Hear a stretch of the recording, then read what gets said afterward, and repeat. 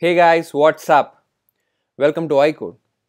Well, today I thought, why not have a little break from playgrounds and do something different? So on that case, today I'll be explaining how to hide status bar from your app. So status bar is something which you see on top. For example, let me open this app and you see on top, which shows battery indicator, time and Wi-Fi indicator. For some reason, you don't want to see that because you don't want the status bar to disturb UI elements of your app. Well, for that, you need to hide it.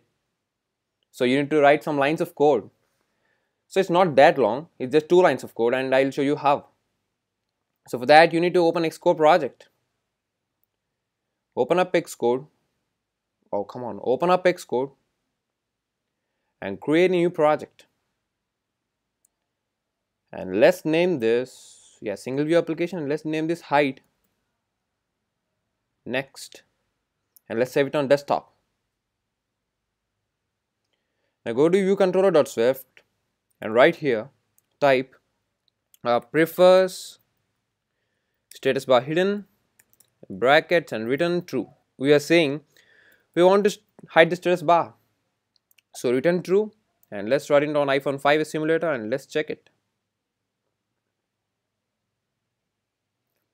Building.